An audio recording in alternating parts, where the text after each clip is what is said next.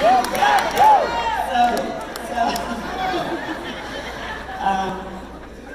going to close out the comments about the America we believe in with saying this.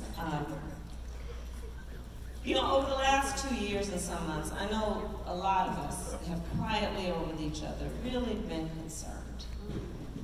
You know, where is this going to end up?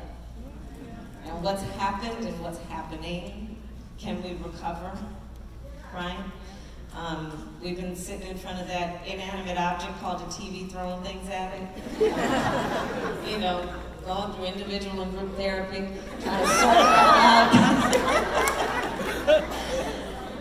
But here's what I want to leave you with. Here's what I want to leave you with.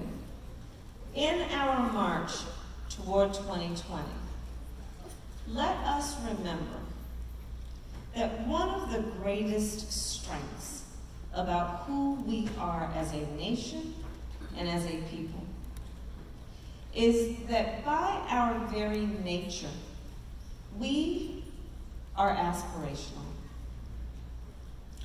We are a nation that was founded on noble ideals.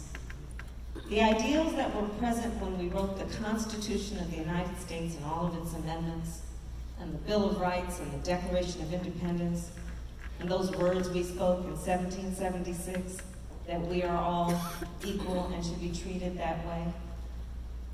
We are aspirational. We are also clear-eyed. We've not yet reached those ideals. But the strength of who we are is we always fight to get there. And so fight we will, and fight we must, knowing this is a fight that is born out of optimism. This is a fight that is born out of knowing and believing and having faith in what can be, unburdened by what has been.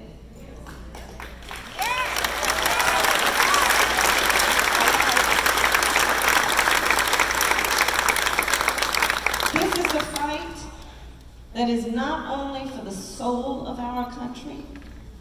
This is a fight that is born out of love of country. And Greensboro, this is a fight we're gonna win.